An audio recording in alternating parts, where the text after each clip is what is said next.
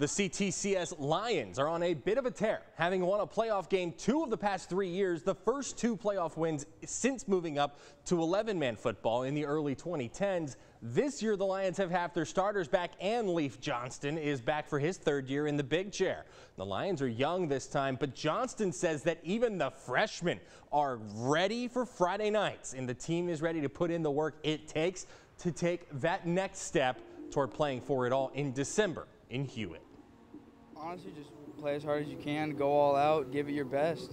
Hopefully we'll make it all the way. To be a leader, step up in places that you don't want to be in, just sacrifice for the team. CTCS heads to Brentwood Christian in Austin to open the season.